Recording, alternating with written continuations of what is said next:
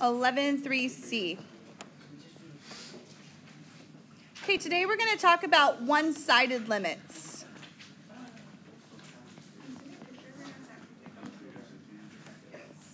One-sided limits. All right. We have three things to do. Three things. So the first thing. Okay, we're just going to look at some weird graphs, and we're going to find the limits of things. But we have a new notation today that you don't know about. So this is what it looks like. You're taking the limit as x goes to c. What they do is they put a little minus up here. C minus. You know, stuff you don't want to see on your report card. So the limit as x goes to c minus of f of x, what this is this is the limit from the left side of c only. From the left side of c. Okay? And I've talked a little bit about, when we were talking about limits last week, I was like, okay, coming from this side and coming from this side, they both go to the same spot. Well, not necessarily all the time are they going to do that. So now we're going to do the limit as x goes to c plus. Yo-chan, you know all about c pluses, right? Oh, dang, throw some shade. First one I went true. Oh, b plus, that's right, b plus. All right, limit as x goes to c plus of fx. This is the limit from the right side. That's all I'm recording. Yo-chan, you can listen to that later, okay? Limit from the right side of c. All the seniors are going to be watching this, don't you think? Mm-hmm. I doubt it. Matthew, yeah, hey Matthew, what up? Shout out. Go Pack, go. I always watch it. Okay, now, oh good, I'll have to shout out to you. Now, take the limit as x goes to c of f of x, and we know that a limit can or cannot exist. So, here's the thing. The limit as x goes to c equals L if and only if. You know if and only if statements? Yeah. Yes, they go both ways. Exactly. Some things don't. So the limit f of x equals L if and only if these limits up here, the limit as x goes to c plus of f of x has to equal L, and so does the limit as x goes to c minus has to equal L. So in other words, these can't be different. These have to be the same in order for the limit to exist at exactly c. And we talked about that. We already kind of know about that. Okay, so we're going to do an example here. Yeah. And we're going to draw this funky looking graph. Okay, and then we're going to talk all about it. So here we go. Number 1. So draw this weird graph. You're going to see some of this stuff in your homework tonight, and I'll give you a weird one on your test too next week. So we'll go to 1, 2, 3, 4, 5, and we'll go to 4 up, 2, 3, 4, and then we'll just go to 2 over here. Okay? So that's -2, that's +5, and then this is 4. All right, so draw this graph. Are you ready? You got your tick marks down. First, let's put a dot right here, just a dot, okay? And then let's put an open circle up here, and then we'll draw a, almost like a parabola looking thing down to here with an open circle. We shall put a dot right here. And then let's say that this one goes to 3. And let's go put an open circle at 3, 3. And then we'll draw a straight connecting line there. And then we will, at 3, 1, we'll draw a dot to there. All right, see what I mean by a funky looking graph? It's weird, right? If you wanted to come up with what this is just y equals f of x, it would be some weird piecewise graph. It would be pieces of graphs. Like this looks kind of like a parabola right here. There's a line, there's some dots, there's a straight horizontal line. We're going to go ahead and we're going to find the limits of all this stuff, okay? All right, so here we go. Here's the first one. We're going to find the limit of f of x. So this is considered f of x over here, the whole graph. We're going to find the limit as x goes to 3 from the left, so 3 minus. okay?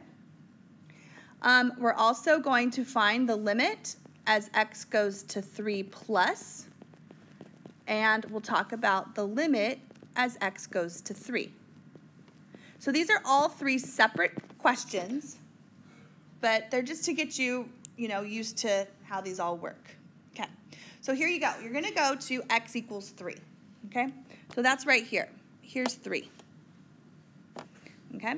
We can do this one in blue. And we're going to talk about the limit. So what is the y value approaching on the left side of 3? So here's 3, right? And here's the left side of 3, and here's the right side of 3. So this is the 3 minus over here. This is 3 plus over here. So as I'm walking on my graph, on the left side, what y value am I getting closer and closer to? 3. Perfect. Right here. 3. That's a gross 3. That's 3. There we go. Okay, now. No. So here I am on my graph. Am I getting closer and closer to 1?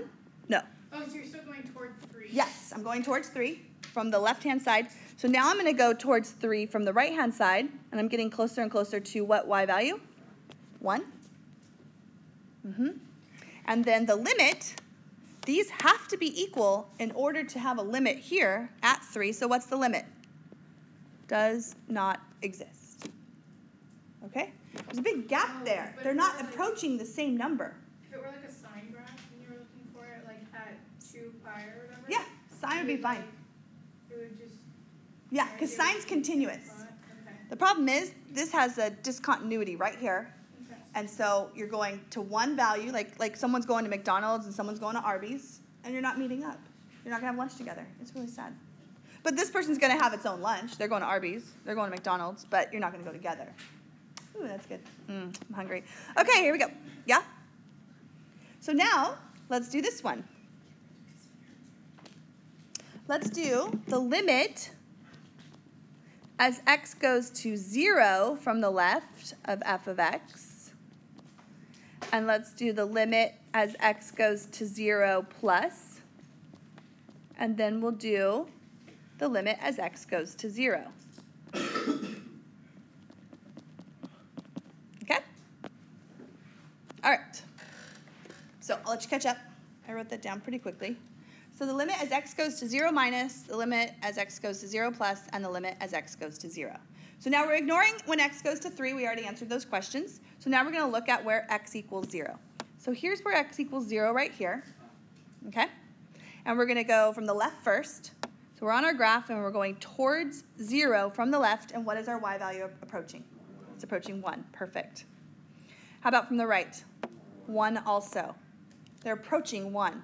So what's the limit? 1. Yeah, they're both going to Chick-fil-A. Delicious. Okay.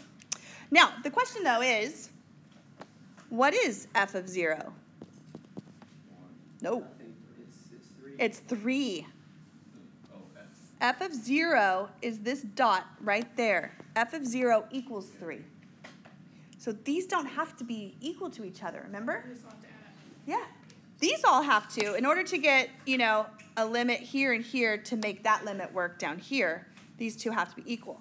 But you don't have to have a value there, or your value could be different. Doesn't matter. All right. Here's another question. What is f of negative 2 equal to? 0. It is. F of negative 2 equals 0. Okay? Now, f of negative 2, if I were to take the limit on the right side of negative 2, my limit, though, would be what? 4. There's no left-hand limit because the graph doesn't exist on this side. So the limit is 4 on the right-hand side. There is no left-hand limit, but the value is 0 there. Yeah. Sorry. That's okay. Same. We'll have to probably end up graphing it and finding the No, I'll give you that graph. Oh. And then, well, there's more coming up that you will have to graph, though. Yeah. Okay, let's move on. That was part A. Let's do part B now. So, yeah, here comes the ones that you're going to have to graph yourself. So that one was I gave you a graph, and you had to look at it and answer a bunch of questions. Now we're going to have piecewise graphs that you have to graph yourself and find the limit. But there's a little trick to this. I don't actually ask you to graph them. I just really ask you to find the limit. And there's a good trick on this. It's pretty cool. Okay, so here we go. Number 2.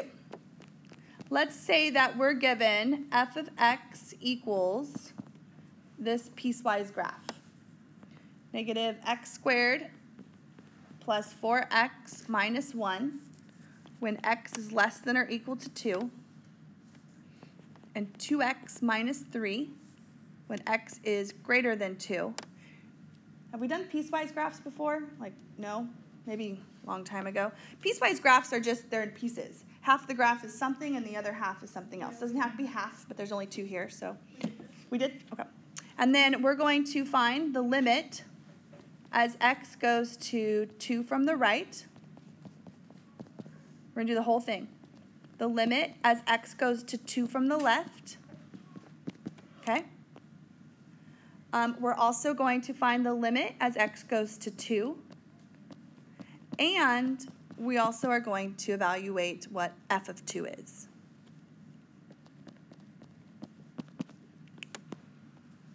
All right. So write those down. We'll talk about these. Now, you do not, I'm not going to make you graph this. Does it say to graph it? Does it say to show the graph? Because I don't care. It says, does the limit exist? If it, give its value. If it does not exist, give an explanation. Okay, that's pretty easy. So we don't have to graph these. All right, so this is what you're going to do. From the right-hand side is going to be this one right here, when x is greater than 2. Okay, so we're looking at this graph. Who knows what it looks like? So here's 2, and it's a line on this side of 2, and it's a parabola on the left side of 2. So if you want to find the limit as x approaches 2 on this side, you would just plug 2 into this one. Even though x does not equal 2 there, we want to find the open circle that it would be. So what would x equal if we plug 2 in? Positive 1. We would go 2 times 2 minus 3 equals positive 1. So really, if I were to graph this, there would be an open circle here, and then I'd have a line. It's just rise 2, run 1. That's what it would look like. All right, so on the left-hand side now, that's when x is less than or equal to 2. So there's actually going to be a value there. So let's go ahead and evaluate what that is. So we'll plug in 2. So negative 2 squared plus 8 minus 1. What does that give us? 3? 3. That gives us 3.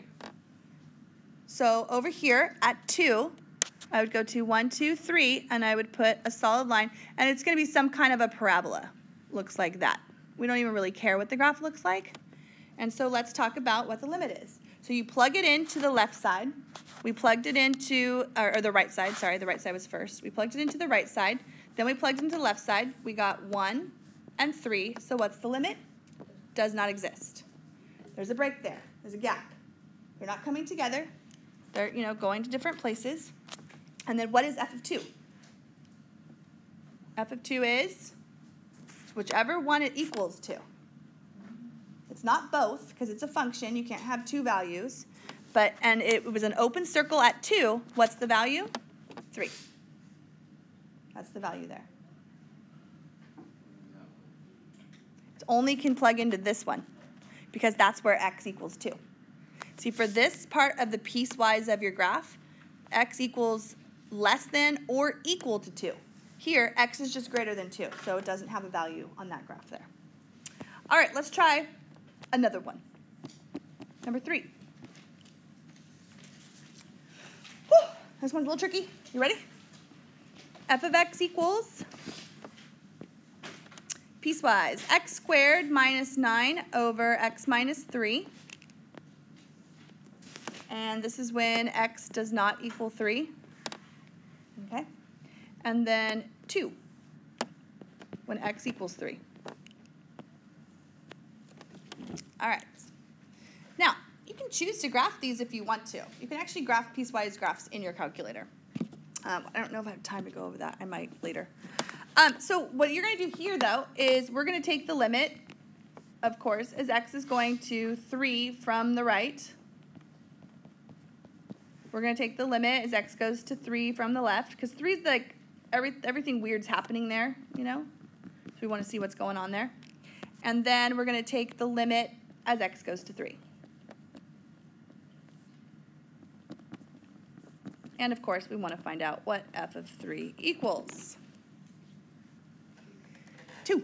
You know that already. Cool. Okay. So let's go ahead, and this one is a little different than the last one. Okay? This is the graph at all times except at 3. It's going to be a dot. So let's go ahead and let's use our algebra, which you guys are really good at, and let's break this down. Okay? Because right now, if I were to plug 3 in and find the limit, I would get 0 over 0. So let's go ahead and factor this. This is x plus 3, x minus 3, x minus 3 on the bottom, and then we will reduce. Okay? So it's a line. What this is, this graph is simply the line x plus 3. Y equals x plus 3. So you go to 3, and you travel up 1 over 1. But when you get to x equals 3, 1, 2, 3, there's an open circle there. And then at x equals 3, the value is 2. So that's what the graph looks like.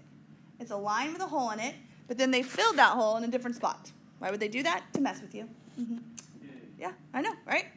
They want you to know they want you to know what a limit is. So here we go. The limit from the right-hand side of 3 is equal to what? What's this y value here? Does anyone know? 5. No, you're close. 6. It's 6. Did you plug it in right here? Yeah. Look at your tick marks.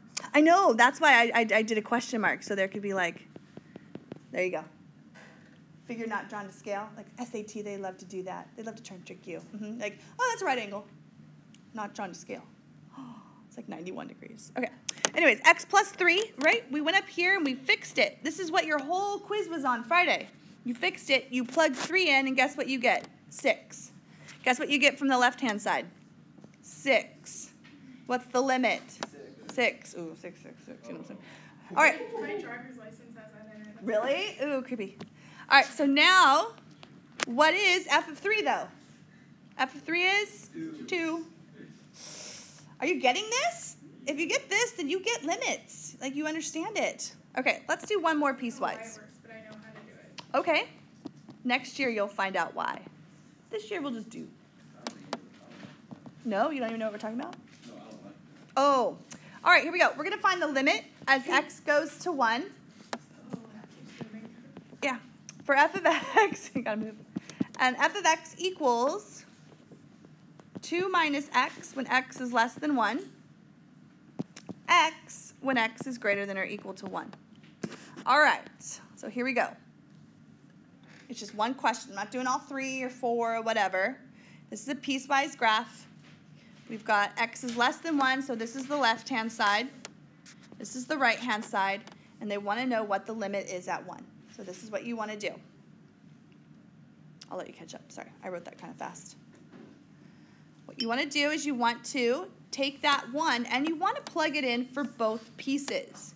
Even though, even though you're not allowed to in the first one, you're still going to do it. You're going to get an open circle there, okay?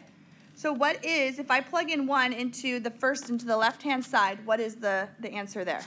1. When I plug it into here, what do I get? 1. They're the same. Ah, they're the same. So if they're the same, it equals 1. Because what's happening is you're getting a line. You're getting a line. And then at 1, there's an open circle. But then you're getting another line, which fills that circle in, and it goes like that. So what happens is the limit exists there. It's got this weird corner, which you'll learn about. It's not, there's no derivative. No, I'm not going to even. Okay, last part. I don't want to ruin it for you. Spoiler alert. We're going to talk about one more thing. And it's called f of x equals intx. Have you ever heard of that before? Yeah? This is the greatest integer function. The greatest showman? No, what's that movie? Yes, keep going. Now. Is it good? I haven't seen it. Me neither. Oh, let's rent it this weekend. Come on over, gal. Okay, never mind. All right, greatest integer function. What this does is, if you plug in a number, it wants you to find the biggest integer. You know what integers are? They're like whole numbers and negatives too, not fractions. The biggest integer that's just less than your number. So like 1/2, what's the greatest integer of 1/2? It would be 0. It's the biggest like whole number that's smaller than your number. Okay, or equal to. So you can graph these on your calculator. So go ahead and get your calculator out. All right, so go to your graph, go to y equals. And if you go to math and over to num, it's number 5. See it? INT? Math, num. That's where I've seen it. Yeah, INT of x. Zoom 6. And what it is, it's like they call it the step function. A bunch of little steps. Okay? Got? Not a fan. Not a fan? So let's go ahead and just talk about the graph. 1, 2, 3, 4. 1, 2, 3, 4. 1, 2, 3, 4. You can hit trace if you want to. Okay? If you hit trace at 0, what happens is, Oh, that's cool. yeah, you get this. And then you can open circle right here at 1. Because the greatest integer function says that you're looking for the biggest integer less than or equal to your number. So at 1, you're actually equal to 1. And then you go like this. And then at 2, you're equal to 2 now. And it's a step function. It looks like that. Okay, so let's talk about, they're going to ask you for limits on this thing, right? So then this would be open here. Okay. All right, so let's find, we're almost done, this last thing. Let's find the limit as x goes to 3 from the left of the greatest integer function of x. Okay? So go to 3. 1, 2, 3. And if you go and you jump on your graph, there's a discontinuity there. There's a jump, pretty good sized gap. At 3 on the left-hand side, the answer is 2. And then on the right-hand side, 3. Very good. On the right-hand side, it's 3. Okay, we're going towards 3. We're going towards 2 there. And then at 3, the limit does not exist. Wait, what? Can you do the negative 3 one again? Yeah. So here's 3. And sometimes I like to draw like this imaginary line through here. So this is the left side and this is the right side. So if I just look at the left side of the graph, I'm ignoring the right, and I'm walking towards 3, what's my y value getting closer and closer to? 2. Yep. If I'm going from this side, though, my y value is getting closer and closer to 3. So it doesn't have any limits at any of the integers. Now, if I asked you what's the limit as x goes to 1.5, where's 1.5? 1.5 is right here. Guess what the limit is? It's 1. Because you're going from this side, you're going from this side. They both equal 1. So it's 1. Okay? But in all the integers, this one does not have any limits. We have to do these back too. Yes. Okay. Done.